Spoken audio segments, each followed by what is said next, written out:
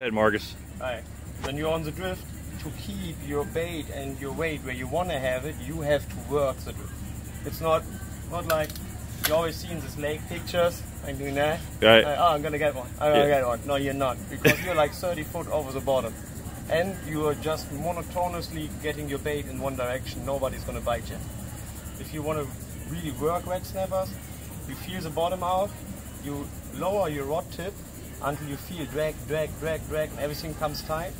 You open it, put it high out, let it down to the bottom, close it up, and again go with the line. Always nice and tense, nice and tense, nice and tense. Everything comes tight again.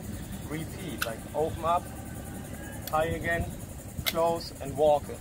With that, what your bait down there does, it's down there, and you're going with it, it's not moving. And then everything comes tight, it swings really quick up, and you let everything go again, and it goes down again. It's called walking it. So you're like skipping. So you're literally walking the bait. You're really like making really nice little skips. And often when everything comes tight and you want to start reeling up, you feel it tight. And this is when you have a circle hook on, you're not going to try to set the hook.